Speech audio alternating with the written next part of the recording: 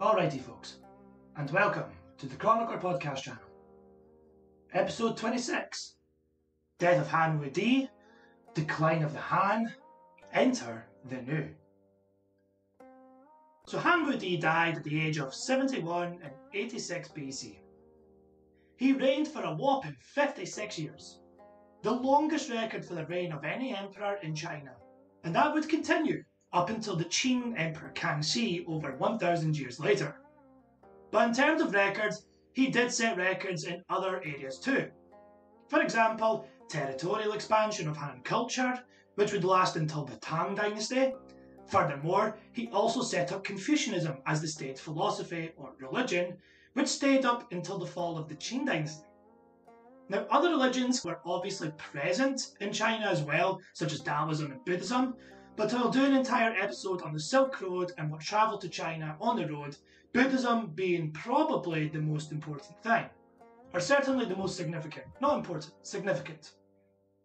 But of course, as soon as the emperor died, the Han dynasty pretty much began to decline. The biggest reason being that all of these military campaigns and heavy taxes were now beginning to add up, and it was just a case of the cost beginning to outweigh the benefits really. So pretty much after Han Wudi died, the Han dynasty pretty much said no more conquering, almost like a Pax Romana if you want to compare it to ancient Rome. We have basically reached the full capacity of our boundaries and can no longer expand further. Now speaking of Rome, it was during this time that you would have the rise of the Caesars and the fall of the Roman Republic, which would then be replaced by the Roman Empire. There were other problems too. After the rise of such a prominent figure who controlled so much within the imperial court, and who indeed centralised power to himself, it begs the question, what will happen after he's gone? And this was on the mind of lots of people. And as a result, when a new emperor was crowned, Emperor Lu Fulin, also called Emperor Zhao, there was a bit of a power grab, as the new head of state simply couldn't control his imperial court. With the lack of control and the sudden expansion of administrators for the new regime in the newly conquered territories allowed corruption to become a real problem within the imperial treasury. So the governmental concerns and the economic concerns pretty much tied hand in hand, and the dynasty began to decline. What this allowed to happen though was the rise of a new figure within the political spectrum, and his name is Wang Mang. Now I'm not going to lie, I fast forwarded a little bit in time here. 8 new Han emperors have been and gone since the rise of Wang Mang. Well, actually, it's more like 7, as Wang Mang convinces the 8th emperor since Han Wudi, Liu Yin, who didn't even get a posthumous title because he abdicated for his new powerful minister. That's a sad state of affairs. But yeah, Wang Mang, a great guy or a power-hungry tyrant. This is the thing, there's a lot of debate around Wang Mang. He gets known as Xiaoren, which literally means a villain. A guy who usurped power and took over the Han dynasty, and he's the reason why it collapsed so bad. But then there's other people who suggest that Wang Mang actually tried to help the dynasty. Well, he didn't try to help it because he did usurp power, but he tried to help everyone in the realm, and the only way he seemed to do this was through usurping power. But more on that later. So Wang Mang did convince many people to join his side in dethroning the Han with great ideals. Or did he do this with the point of a sword? Well, let's find out. Wang Mang was born in 45 BC, to not the worst of circumstances. His family were descendants of the former state of Qi's nobility, and they were rather close with the imperial family. So you could argue that Wang Mang came from a certain degree of comfort. He wasn't exactly a peasant who worried about crop failures or anything, that's for sure. However, Wang Mang was a low rank considering his heritage, but it didn't stop Wang Mang from rising through the ranks. Now you must be asking, why did he rise through the ranks? The main reason is that the Wang family had a bit of a bad rep for being wasteful. For example, his cousins had competitions on who could spend the most money in a single day. I'll just leave it up to your imagination what they would spend their money on. Whereas Wang Mang was different. He didn't dress like a flash noble. You know, with the expensive hats, the jade jewellery, and the finest silk money you could buy. Wang Mang dressed like a humble Confucian scholar. And indeed, That's what he seemed to aspire to. Whilst his family members went out and got smashed on the drink, Wang Mang would study the classics. Being a staunch Confucian helped Wang Mang to understand the concept of xiaoxin, which means filial piety to one's parents. Wang Mang showed great respect to his peers and great respect among scholars and government officials, who began to take notice of the man. Wang Mang, with his background and connections to the royal family and his studies, made him a strong candidate when government posts came up, which they did. Wang Mang then began to use these posts and he managed to make some changes in the government. But what's interesting about Wang Mang is that the higher rank he got, it seemed like he became more humble. He sounds like the modern day president of Uruguay at this rate, who literally lives in a shack. Wang Mang was similar. I mean, he didn't live in a shack, but he didn't spend any of the extra money on lavish parties, expensive jewellery, hunting trips, or even concubines. Speaking of which, he only kept one. But instead, he donated most of his earnings to scholarly work and to the peasantry. This, of course, granted him even more respect amongst the nobility within the imperial court at the time. By the time Wang Mang was 37, he rose to the highest rank within the court, and had become very close to the emperor, Emperor Chang. The guy who had been promoting Wang Mang died in 7 CE, and left his son, Liu Yin, as named successor, with Wang Lang as his regent. Now everyone thought that this was a great idea, but it actually turned out to be the end of the dynasty, temporarily. Wang Mang looked at the world around him, seeing what was going on, for example, a ruined economy and a corrupted government, alongside with a heavily taxed peasantry, then decided to take the ultimate step. He would use his position as regent to dethrone the young emperor Liu Ying. This is where the debate comes in this respect.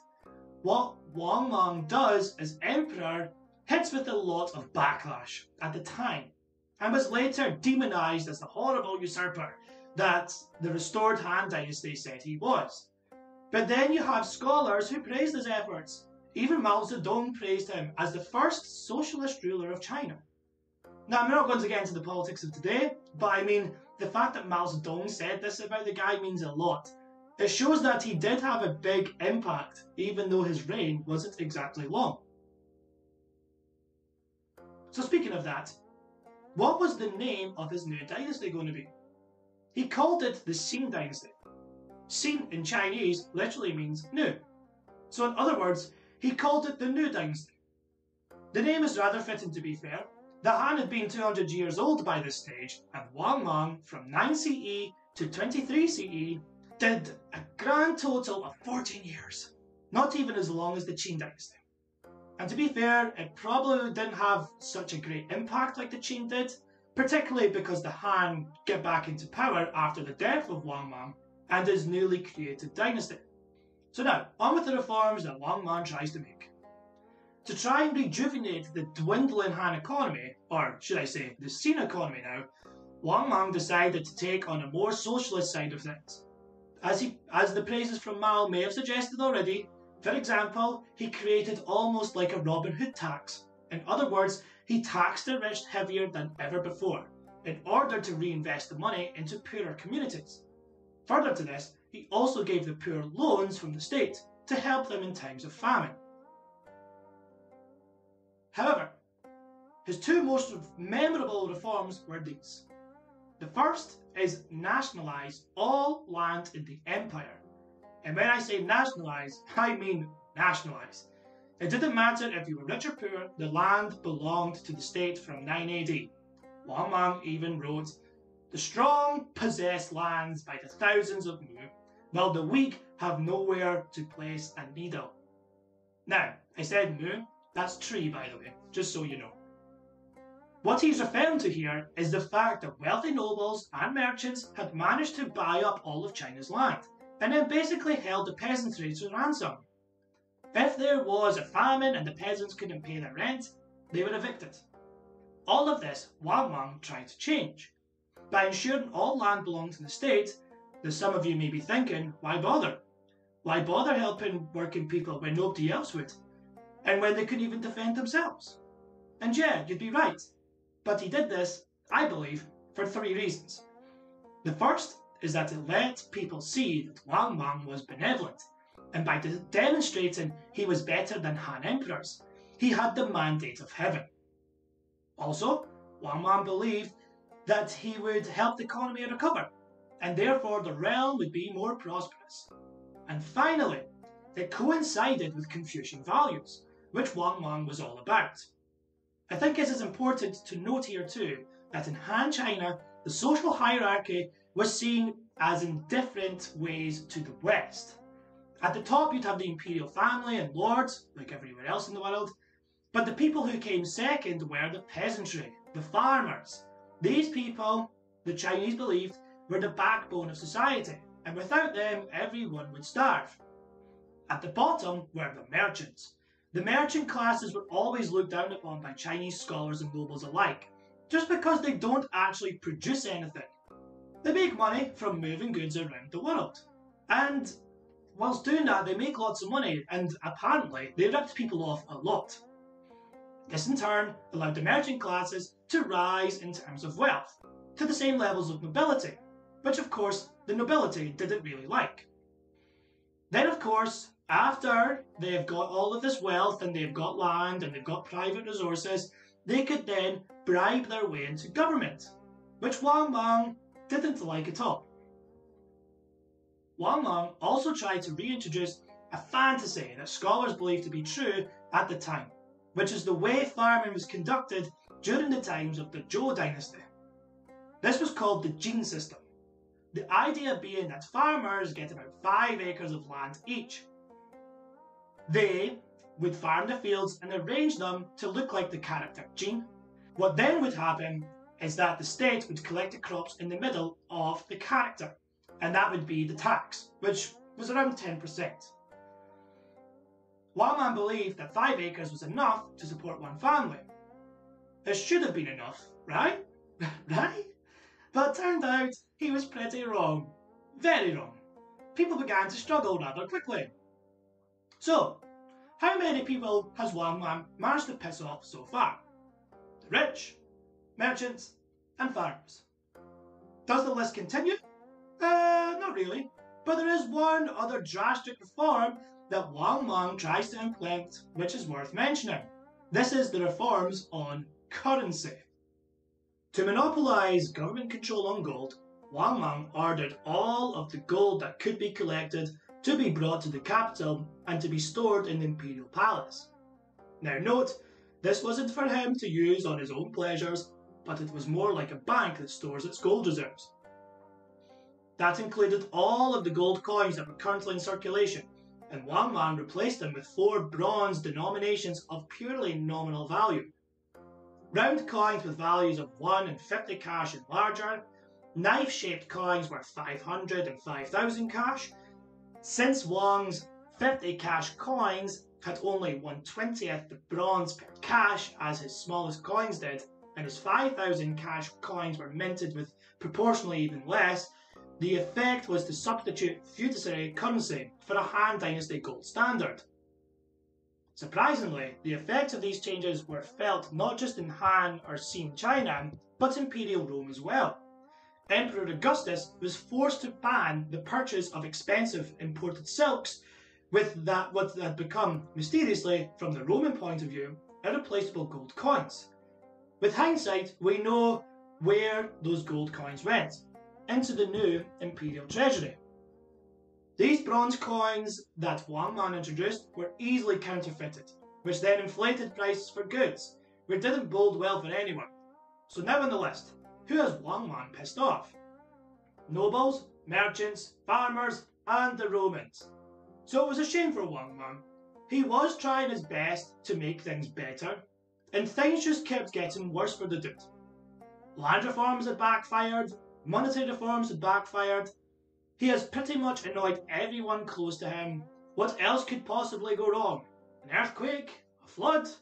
Oh great, there was an earthquake, and the Yellow River changed course again, which was resulted in another flood again. So, if you were in any doubt, who has Wang Mang managed to piss off since he's in power? Everyone. Yes, everyone.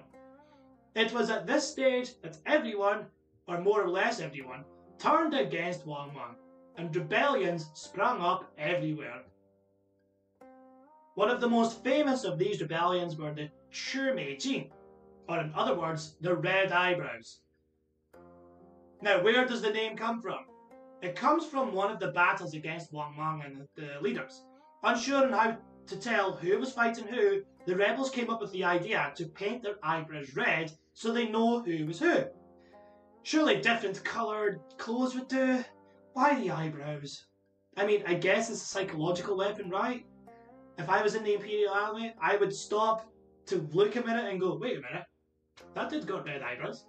Regardless, after sending his forces against the rebels, the Imperial Army under Wang Mang were completely destroyed and Chang'an was the target of the rebels. What didn't help the Imperial Army was that they didn't have any self-discipline. So literally burned down homes and treated the locals so poorly. So the people who had nothing to do with the war decided to join and aid the rebels. By the time the year 23 was coming around, Wang Mang knew his time was up.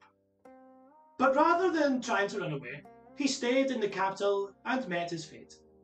It seems though that Wang Mang decided to leave the humble life behind and chase the most basics of human pleasures with his final few weeks left. He even sent magicians to his palace to perform spells on him, and according to some sources, he even took drugs during this time. Now, I don't know what drugs were in Imperial China at the time, but, you know, I can't really blame the guy. It's summed up nicely here by numismatist, a guy who collects coins, Rob Tai. He said, such excesses seemed out of character for Wang, a Confucian scholar and renowned ascetic. Frankly, my own assessment is that he was high on drugs for most of the period. Tai writes, knowing all was lost, he chose to escape reality, seeking a few last weeks of pleasure. Frankly, I agree with Rob here. If I knew I only had a few weeks left to live and I was an emperor, I'm pretty sure I'd do my very best to get as far away from reality as possible. However, the short-lived Qing dynasty started with Wang Mang's usurpation of power in 9 CE and ended with his death in the year 23. The 14 years in power can be divided roughly in half, with the first 8 years of his rule with a pursuit of reforms and the final 6 years characterised by fighting rebellions. It is said that when rebels stormed into the imperial palace and killed Wang Mang, they cut his body to pieces. And worse, one source even said that someone cut his tongue out and then ate it. This turns me to the final part of this episode.